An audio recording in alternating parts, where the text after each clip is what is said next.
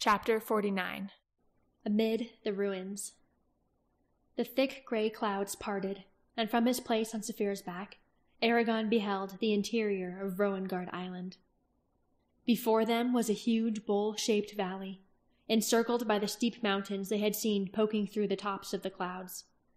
A dense forest of spruce, pine, and fir trees blanketed the sides of the mountains as well as the foothills below, like an army of prickly soldiers marching down from the peaks.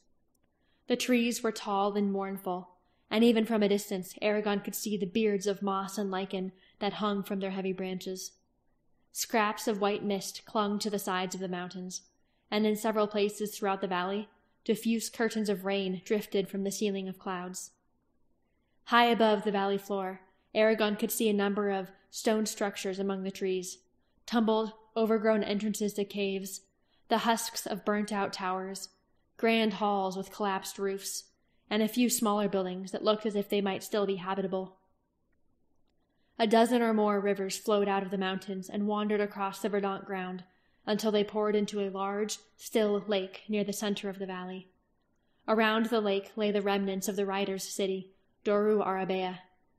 The buildings were immense, great empty halls of such enormous proportions that many could have encompassed the whole of Carvajal.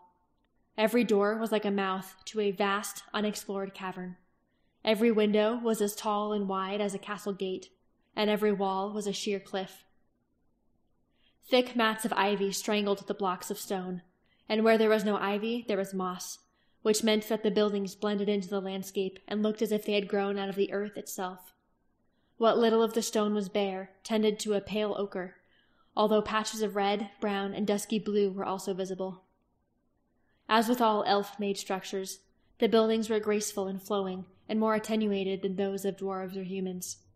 But they also possessed a solidity and authority that the tree houses of Elismira lacked. In some of them, Eragon described similarities to houses in Palancar Valley, and he remembered that the earliest human riders had come from that very part of Alagasia. The result was a unique style of architecture, neither entirely elvish nor entirely human. Almost all of the buildings were damaged, some more severely than others. The damage seemed to radiate outward from a single point near the southern edge of the city, where a wide crater sank more than 30 feet into the ground. A copse of birch trees had taken root in the depression, and their silvery leaves shook in the gusts of the directionless breeze. The open areas within the city were overgrown with weeds and brush, while a fringe of grass surrounded each of the flagstones that formed the streets. Where the buildings had sheltered the riders' gardens from the blast that had ravaged the city, dull-colored flowers still grew in artful designs, their shapes no doubt governed by the dictates of some long-forgotten spell. Altogether, the circular valley presented a dismal picture. "Behold the ruins of our pride and glory," said Glader. Then, "Eragon, you must cast another spell. The wording of it goes thus." And he uttered several lines in the ancient language. It was an odd spell. The phrasing was obscure and convoluted, and Eragon was unable to determine what it was supposed to accomplish. When he asked Glader, the old dragon said, "There is an invisible poison here, in the air you breathe, in the ground you walk upon, and in the food you may eat and the water you may drink. The spell will protect us against it." "What? Poison?" asked Saphira, her thoughts as slow as the beats of her wings. Eragon saw from Glader an image of the crater by the city, and the dragon said, "During the battle with the Forsworn, one of our own, an elf by the name of Thuviel, killed himself with magic. Whether by design or by accident has never been clear, but the result is what you see and what you cannot see, for the resulting explosion rendered the area unfit to live in. Those who remained here soon developed lesions upon their skin and lost their hair, and many died thereafter." Concerned, Eragon cast the spell, which required little energy, before he said, "How could any one person, elf or not, cause so much damage?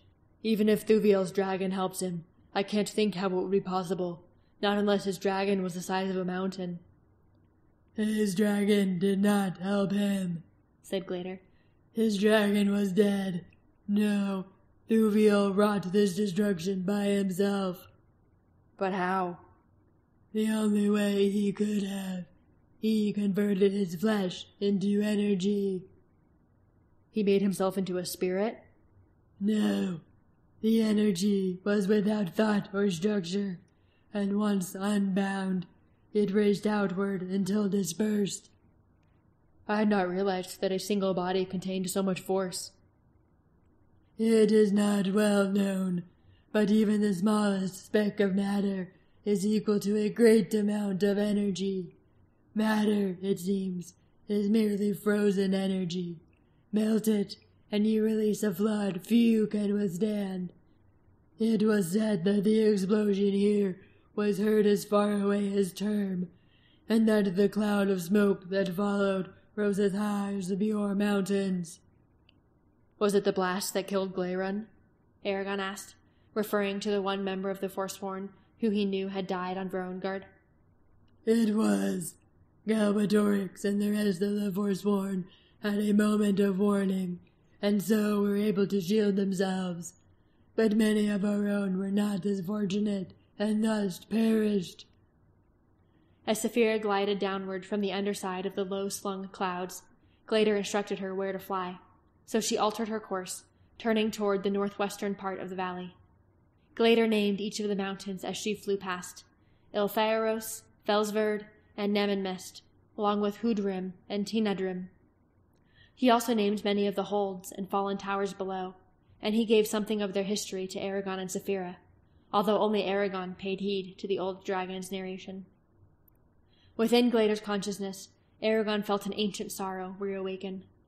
The sorrow was not so much for the destruction of Doro Arabea as for the deaths of the riders, the near extinction of the dragons, and the loss of thousands of years of knowledge and wisdom.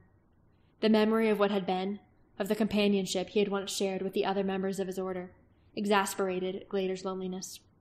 That, along with his sorrow, created a mood of such desolation, Aragon began to feel saddened as well. He withdrew slightly from Glader, but still the valley seemed gloomy and melancholy, as if the land itself were mourning the fall of the riders. The lower Saphira flew, the larger the buildings appeared. As their true size became evident, Aragon realized that what he had read in Domia Albuirda was no exaggeration. The grandest of them were so enormous, Saphira would be able to fly within them. Near the edge of the abandoned city, he began to notice piles of giant white bones upon the ground, the skeletons of dragons. The sight filled him with revulsion, and yet he could not bring himself to look elsewhere. What struck him most was their size. A few of the dragons had been smaller than Saphira, but most had been far larger. The biggest he saw was a skeleton with ribs that he guessed were at least 80 feet long, and perhaps 15 feet wide at their thickest. The skull alone, a huge, fierce thing covered with blotches of lichen, like a rough crag of stone, was longer and taller than the main part of Saphira's body. Even Glader, when he was still clothed in flesh, would have appeared diminutive next to the slain dragon. "There lies Belgabad, the greatest of us all," said Glader as he noticed the object of Aragon's attention. Aragon vaguely remembered the name from one of the histories he had read in Elismira. The author had written only that Beglabad had been present at the battle, and that he perished in the fighting, as so many had. "Who was his rider?" he asked. "He had no rider. He was a wild dragon.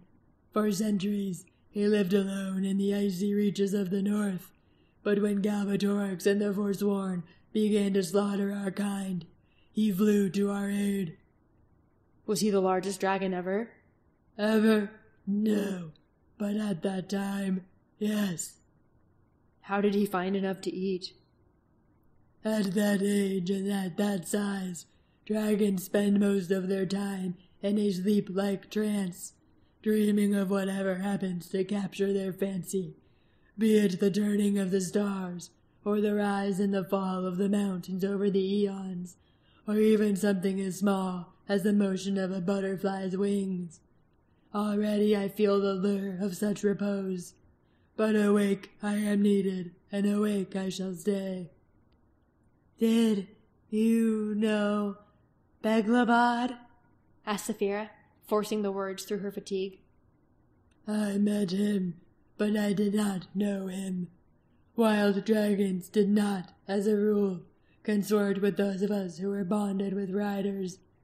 They looked down on us for being too tame and too compliant, while we looked down on them for being too driven by their instincts, although sometimes we admired them for the same. Also, you must remember, they had no language of their own, and that created a greater difference between us than you might think. Language alters your mind in ways that are hard to explain. Wild dragons could communicate as effectively as any elf or dwarf, of course, but they did so by sharing memories, images, and sensations, not words. Only the more cunning of them chose to learn this or any other tongue. Glader paused, and then he added, If I recall correctly, Baglabad was a distant ancestor of Rogmar the Black, and Rogmar, as I'm sure you remember, Saphira, was the great-great-great-grandsire of your mother, Vevada. In her exhaustion, Saphira was slow to react, but at last she twisted her neck to again look at the vast skeleton. He must have been a very good hunter to grow so big. He was the very best, said Glader. Then I am glad to be of his blood. The number of bones scattered across the ground staggered Aragon. Until then, he had fully comprehended neither the extent of the battle nor how many dragons there had once been. The sight renewed his hate for Galbatorix, and once again Aragon swore that he would see the king dead.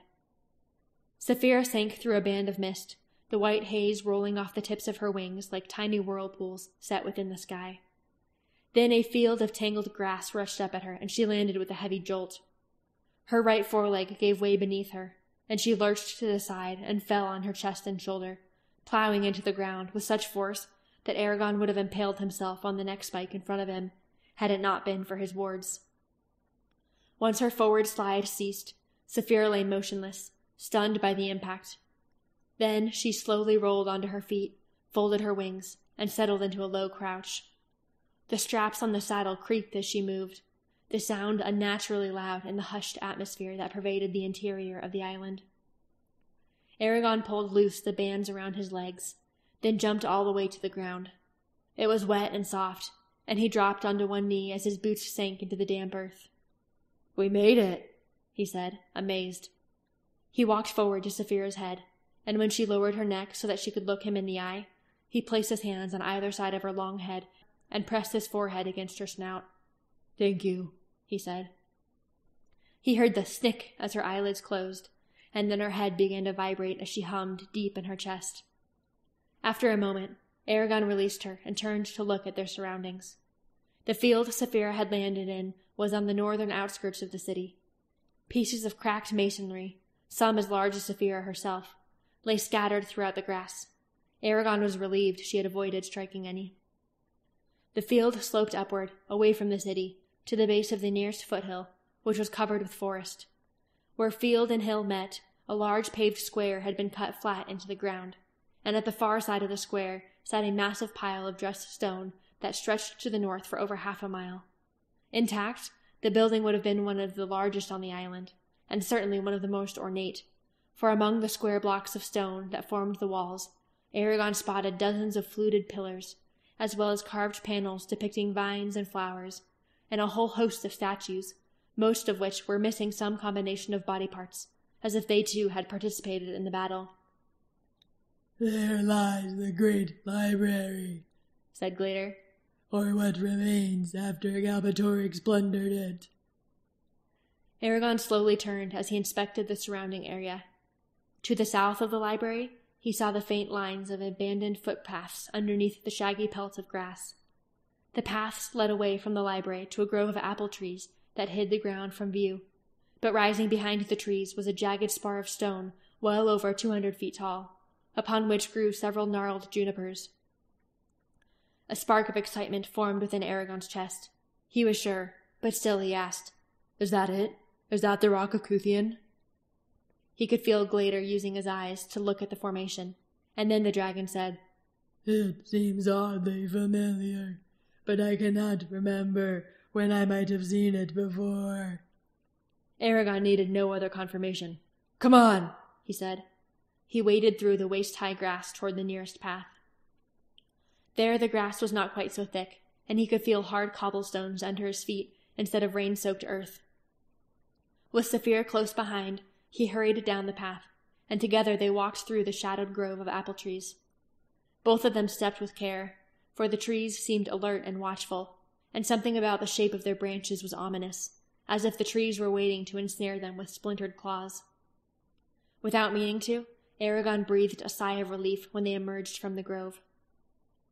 The Rock of Cuthien stood upon the edge of a large clearing wherein grew a tangled pool of roses, thistles, raspberries, and water hemlock. Beyond the stone prominence stood row upon row of drooping fir trees, which extended all the way back to the mountain that loomed high above. The angry chatter of squirrels echoed among the boles of the forest, but of the animals themselves, not so much as a whisker was to be seen. 3 stone benches, their shapes half hidden beneath layers of roots, vines, and creepers, were situated at equal distances around the clearing. Off to the side was a willow tree, whose lattice-work trunk had once served as a bower where the riders might sit and enjoy the view. But in the past 100 years, the trunk had grown too thick for any man, elf, or dwarf to slip into the space within. Aragon stopped at the edge of the clearing and stared at the Rock of Cuthien. Beside him, Saphira woofed and dropped onto her belly, shaking the ground and causing him to bend his knees to keep his balance. He rubbed her on the shoulder, then turned his gaze back to the tower of rock. A sense of nervous anticipation welled up inside him. Opening his mind, Aragon searched the clearing and the trees beyond for anyone who might be waiting to ambush them. The only living things he sensed were plants, insects, and the moles, mice, and garter snakes that lived among the brush in the clearing. Then he started to compose the spells that he hoped would allow him to detect any magical traps in the area. Before he had put more than a few words together, Glader said, "Stop. You and Saphira are too tired for this now. Rest first. Tomorrow we can return and see what we may discover." But "The 2 of you are in no condition to defend yourselves if we must fight. Whatever we are supposed to find will still be here in the morn." Aragon hesitated, then reluctantly abandoned the spell. He knew Glader was right, but he hated to wait any longer when the completion of their quest was so close at hand. very well, he said, and climbed back onto Saphira. With a weary huff, she rose to her feet, then slowly turned around and trudged once more through the grove of apple trees. The heavy impact of her steps shook loose withered leaves from the canopy, one of which landed in Aragon's lap. He picked it up and was about to throw it away when he noticed that the leaf was shaped differently than it ought to be. The teeth along the edge were longer and wider than those of any apple leaf he had seen before, and the veins formed seemingly random patterns, instead of the regular network of lines he would have expected. He picked another leaf, this one still green. Like its desiccated cousin, the fresh leaf had larger serrations and a confused map of veins. "Ever since the battle, things here have not been as they once were," said Glader.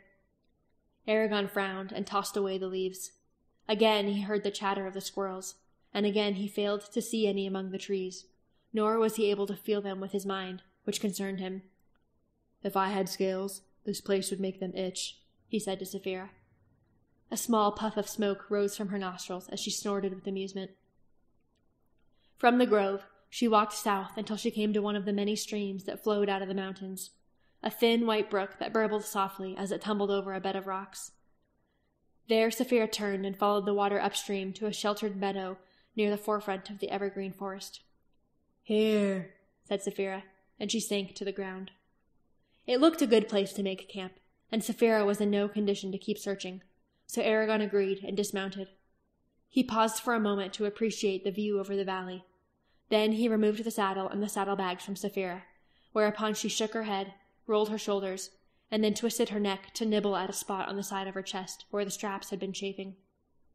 Without further ado, she curled up in the grass, tucked her head under her wing, and wrapped her tail around herself.